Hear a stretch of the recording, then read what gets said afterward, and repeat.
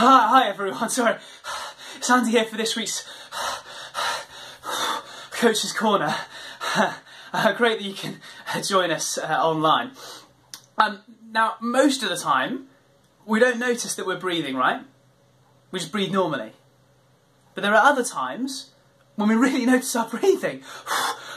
Maybe it's the end of a match and we've run to try and help out a teammate to cover back, to get on the end of a cross, and suddenly we realize how deep and heavily we're breathing.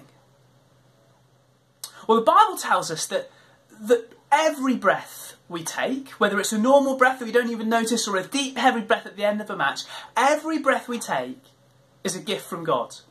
Acts 17 verse 25 tells us, God gives everyone life and breath and everything else.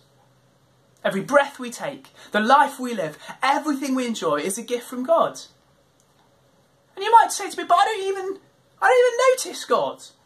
I don't even see God or hear God. So how can God give me everything? Well, think about it. We don't even notice that we're breathing. Normally, we don't even notice that we're not thinking about it, but it doesn't stop happening. Thank goodness. Well, in the same way, we don't even notice that God is giving us everything, life, breath, everything we enjoy. But that doesn't stop it happening.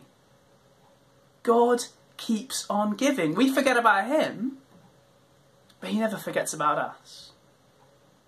And when we do stop and notice that, maybe at the end of a match when we think, when we feel ourselves breathing and we feel the oxygen and the life flowing back into us, what else can we do but say thank you to God? The one who gives us life and breath and everything. Let's pray together. Father, thank you that you give us everything, life, breath and all the things we enjoy. Help us to remember that and to say thank you to you. Amen.